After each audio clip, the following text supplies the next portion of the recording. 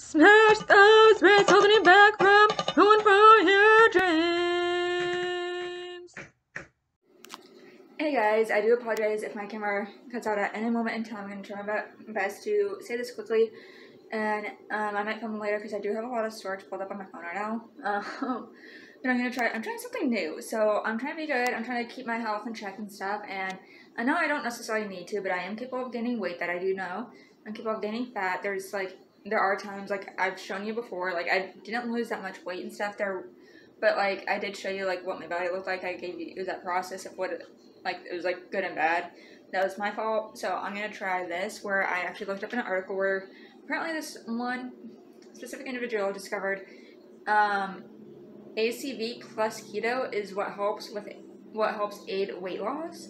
But in my opinion, in order to follow through with that, because keto is very, very strict, but I'm also a vegetarian, so I have to be very conscientious of what I'm choosing to eat and choosing to put in my body.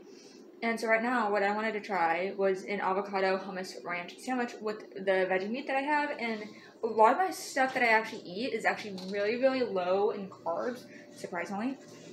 Like this, I like Light Life, and I want to know where your bologna style went, because I love your bologna style since it tasted like salami to me.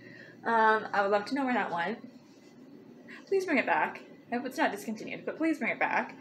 Because right now it's just turkey that I have. Out of the Light Life brand, because I do love this brand, but I like their bologna style. Yes, the first time I tried their bologna style, it tasted like salami to me. Because I think I did tell you that way before I went vegetarian, I actually did eat meat, and so I knew what salami tasted like, but it didn't taste like bologna, which was funny, but I didn't mind it.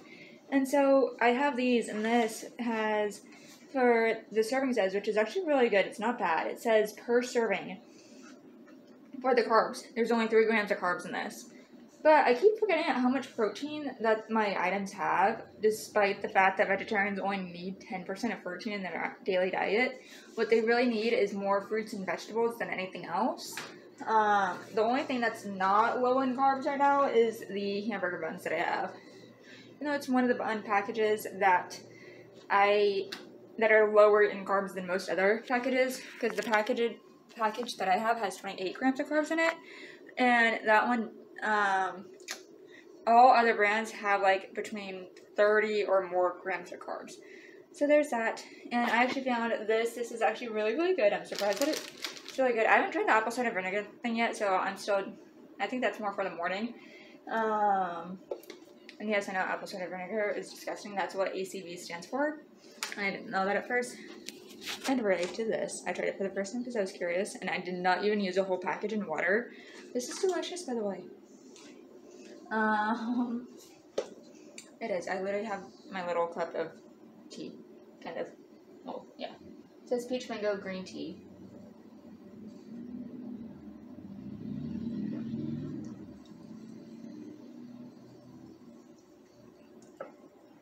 I'm a sucker for mango stuff, so there's that. I'm gonna make my sandwich, show it to you guys, and hopefully it'll be good. Peace out. Just wanted to point that out. The thing is, you have to be very, very consistent and have to be able to follow through with it. So I'm probably not gonna follow through for the entire month, but like technically, people, if you follow through with apple cider vinegar plus keto, you should be okay. But the article I read, it says that there are some side effects. There's like, your body's not used to it, basically.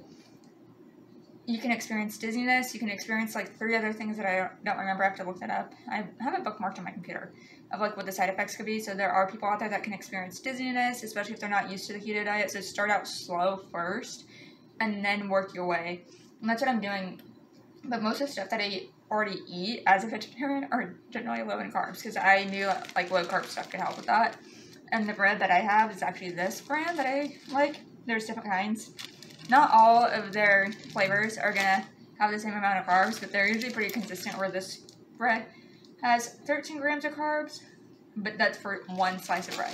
That's just for 1 slice. So like, for example, if you're eating 2 slices like I am, you gotta double that. So like 13 plus 13, or 13 times 2, both add up to 20, not add up, but the sum of it, both of them equal 26 grams of carbs.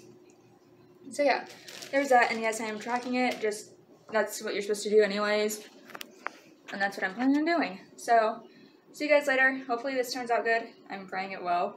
And actually, cheese isn't as bad as you think for being on a keto diet.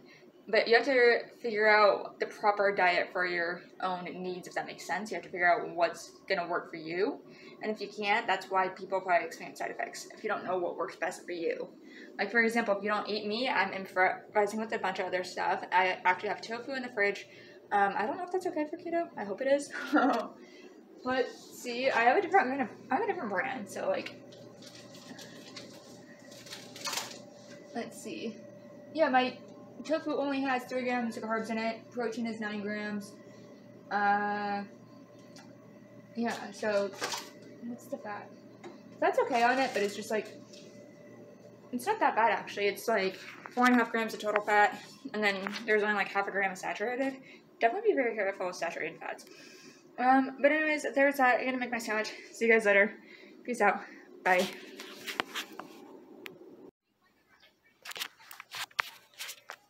Hey guys, sorry about that. I truly apologize if you can't see my face. Hopefully you can. I'm gonna show you my sandwich now because I said I was going to show it to you guys.